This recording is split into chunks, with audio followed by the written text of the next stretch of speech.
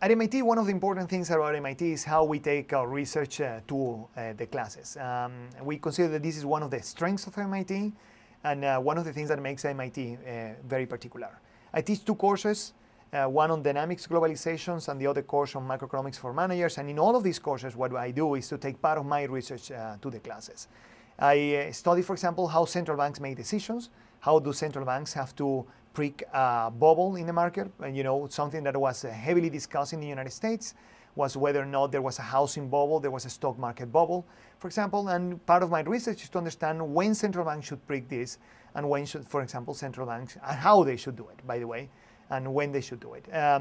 In our courses, what we do is we take these experiences that we take from the research, we take it back to class. One of my other aspects of research is how to understand financial crises and how they propagate from one country to the other.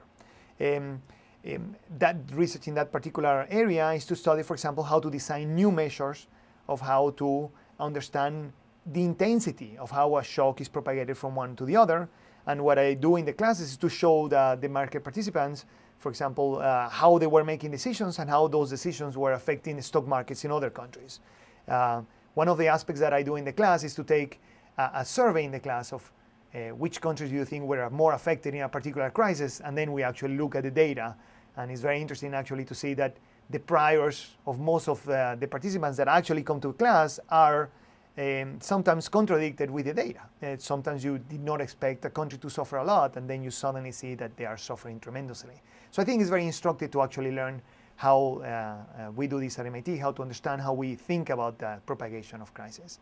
My other area of research is to understand why countries grow and why, how to make that successful. And I devote a lot of time to design policies, rules, to design laws that countries have implemented, to design stabilization funds, responsibility fiscal rules. Something that, for example, that the United States will be implementing soon is how to resolve the issue of the fiscal deficit that they have right now. What I'll do is to bring part of my experience of understanding how these rules and how these laws have been designed in the past, and understand what is the likelihood that they will be implemented in the United States in particular, or for example in Europe in the cases of Greece, Portugal, and Spain that are going through very deep fiscal issues. So my research is very intertwined with what we actually discuss in the classes. And these are just 3 examples of the 3 areas where I do research that in the end up make it to our discussions every day.